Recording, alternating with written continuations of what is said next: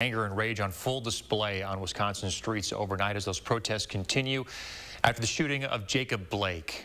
There is a great deal of new information to go through. Our team coverage includes Leah Linscheid in Kenosha this morning and Josh Sprider, who is downtown. We start with Leah. What are you seeing out there this morning, Leah, now that the curfew is about an hour away from being lifted?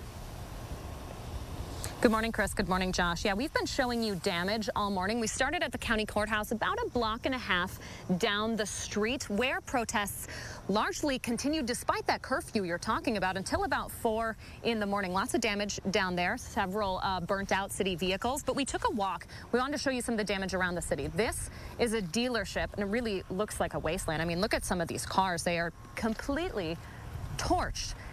If I had to count, maybe 3 dozen, 4 dozen, truly looking like a wasteland. And something that I can't show you, but I can tell you is the smell here is so strong. You can smell the rubber, you can smell the burnt out cars.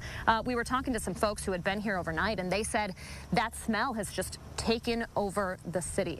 Let's take a walk so you can see some of these vehicles. I mean, you can see some of the police tape up.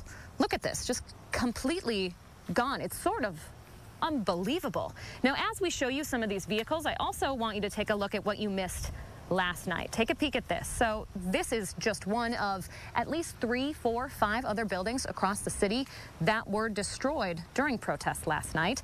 Protesters, again, they were out until 4, defying the city curfew that went into effect at 8. At the county courthouse is where they largely remained, throwing fireworks at a line of police there.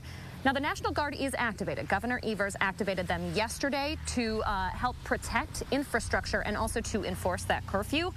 But ultimately, it was the rain that broke up the crowds right around 4 a.m. Now, we are still waiting on word from police on any arrests or injuries during those protests. They have not shared that information at this hour. We are continuing to ask them for that information.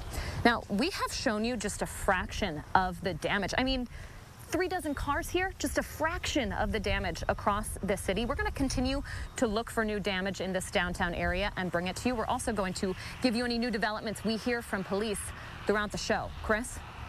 All right. Thank you, Leah.